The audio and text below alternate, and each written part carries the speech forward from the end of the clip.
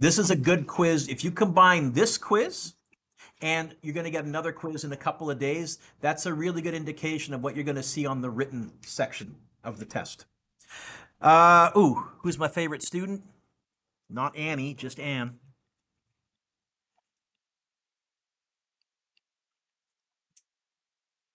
Number one, an object is pulled, definitely I would underline constant speed by a horizontal force.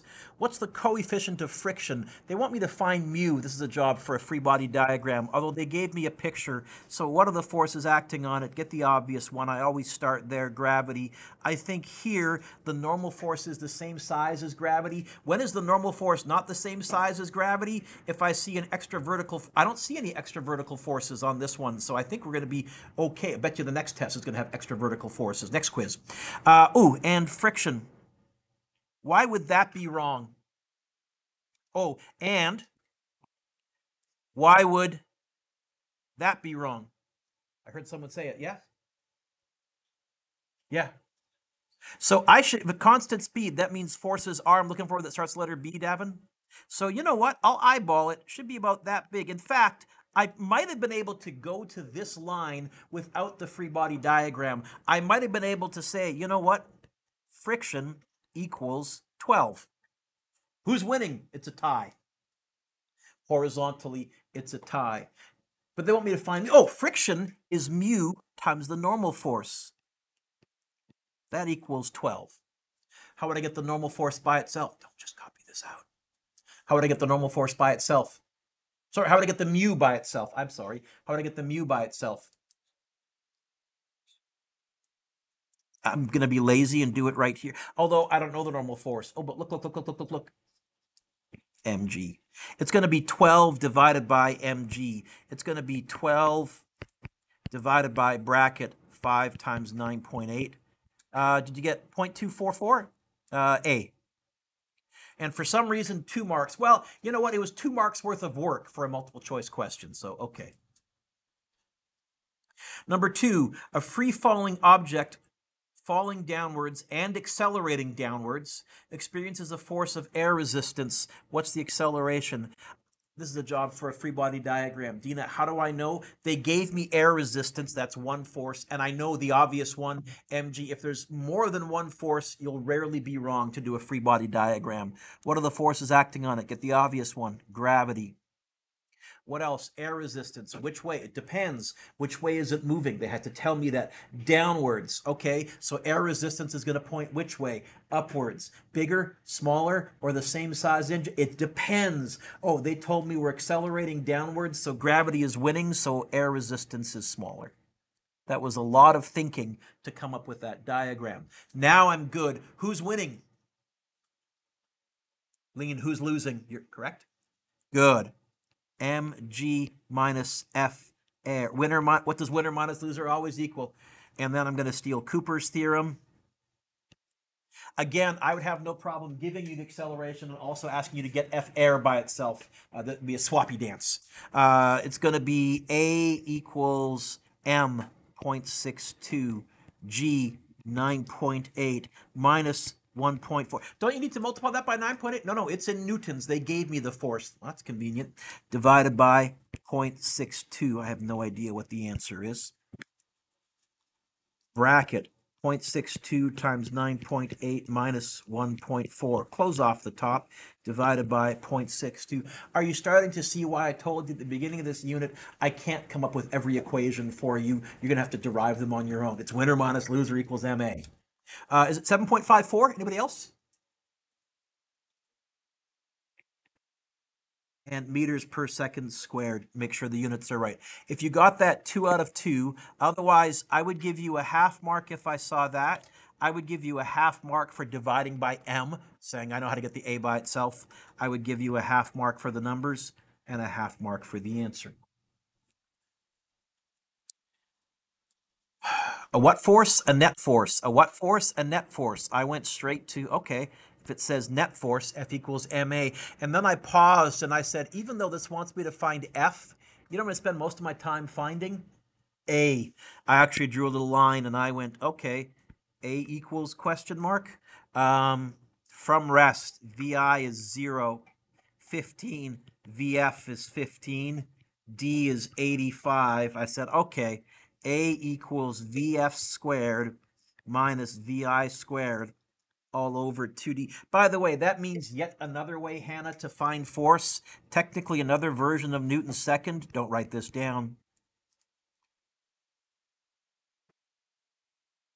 Is technically that. I've never bothered writing that out that way. I usually just find the acceleration over here, but it would work. It's going to be 15 squared minus 0 squared all over 2 times 85.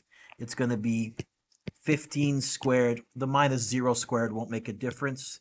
Divided by 2 times 85. Do I need to square root because of the square? No, there's no squared on the A. 1.323. I'm going to write 1.32, but I'm going to use my answer button. My pen's not working well. Meters per second squared. And I'm going to walk that over here. 1.35, Mr. Dueck. 32. And instead of writing the M down, I could just drop it down. It's going to be F equals 1200. So it's going to be 1200 times, answer button. Did you all get 1,500? And I'll go 1,590. 1588, if you wrote that, that's fine. I'll go 1590 if you got that. Oh, and Newton's, 2 out of 2. Otherwise, I would probably go half mark if I saw that, half mark for the answer, half mark if I saw that, half mark for finding the acceleration. 3 marks. Okay, initially at rest, they want me to find VF. Well, VI is 0. D is 16. What else do I need to find VF? Time or what? Acceleration. You know what? Acceleration, that's my wheelhouse. I'm pretty sure that's going to be forces. So I paused there and I said, okay, I'm going to need to find A. This is a job for a free body diagram. We have gravity down, normal force up. This 56 coming from off the page, we've typically called F applied. Friction, and I think it's speeding up. So yeah, because we started at rest, we must be speeding up, so friction's smaller. So I'm going to write an equation for that. Who's winning? It's going to be F applied. Who's losing? Friction. What's that going to equal? MA. And then I'm going to apply Cooper's theorem. A is going to be 56 minus mu times the normal force all over M. I don't know the normal force. It's going to be mg.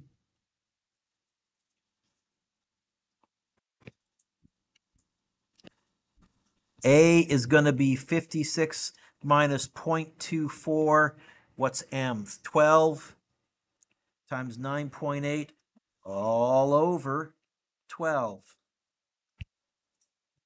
This might work out nice. 56 minus 0.24 times 12 times 9.8, close bracket, divided by 12. Nope, 2.314 in a bunch of sixes. I'm going to write 2.31, but I'm going to use my answer button. Because now I think I can go VF squared equals 2AD. What happened to the VI squared? It's 0, and so I didn't bother writing it. Am I done? No, that's VS squared. How does one get rid of a squared?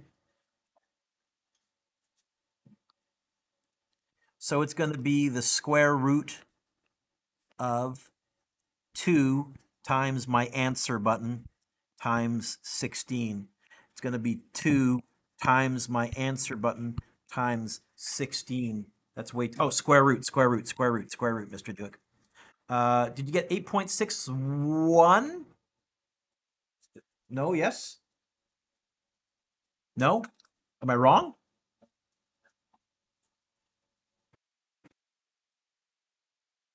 You did more typing for less accuracy and increased chance of error? Okay. 8.6, whatever. But 8.6, bare minimum. I'll go 8.61. Oh, units. I just finished doing gravity and black holes with my physics 12s. And one of my students is very bitter because she got 33.5 out of 34. Because on one question, when I asked her to find the orbital speed, she put the speed units as seconds. And I took off a half mark. And she's, oh, why would I put time for speed? Don't do that. If you got that 3 out of 3, otherwise, I would probably go something like this. Half mark if I saw that. Half mark if I saw that. Half mark for that. Half mark for that. Half mark for that. And a half mark for the answer. But if you got it, 3 out of 3. Oh, the skier. Skiing is a tricky free body diagram because which way do you push with your poles? Think about it. Backwards. Which way are you accelerating? So what's technically accelerating you forward? It's the snow. It is a forces come in pairs deal. But here's what I'm going to say. In terms of my free body diagram, gravity down, normal force, the same side as mg. I think this is 110 newtons, and you could call it an F applied or F pole or whatever you wanted to call it. I'm telling you, there's a force going forwards and then friction. Okay? They want me to find the acceleration. Okay. Who's winning? F applied, the 110. I'm just going to go straight to the 110 minus who's losing? Friction equals ma. Now I can go Cooper's theorem. Sorry? I don't know friction? I got coefficient of friction. I can figure out friction. Sorry? Oh, are we slowing down? I think I'm good right now because I can go like this. 110. Oh, first of all, I'm going to go A equals, if that's okay, Davin, because I like the A equals on the left. 110 minus mu times the normal force divided by m. I don't know the normal force. Oh, but look. Another force the same size as a normal force. It's going to be mg. In fact, it's going to be 110 minus mu mg. If I go to numbers now, it's going to be 110 minus mu 0.11 m. Hopefully they told me. 47 times 9.8. You could figure out friction ahead of time. You might notice I like to do everything in one step. #nerd. Bracket 110 minus 0.11 times 47 times 9.8, close off the top, divided by 47. Did you all get 1.26? See people nodding? And that's an acceleration, so meters per second squared.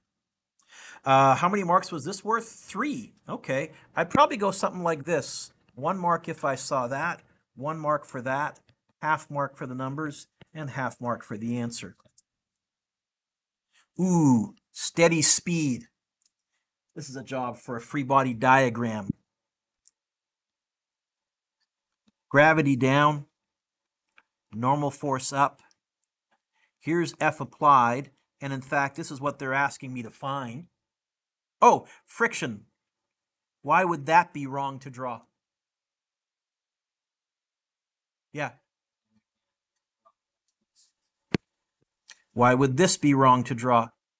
Okay. I will on your test ask you to draw at least one free body diagram for marks. And what I'll be looking for is arrow lengths, roughly to scale. So roughly to scale. In fact, I could do a full winner minus loser shtick, but since it's steady speed, Cody, I think I can go straight to saying the mystery force F applied is going to be the same size as friction. Davin, friction is what times what?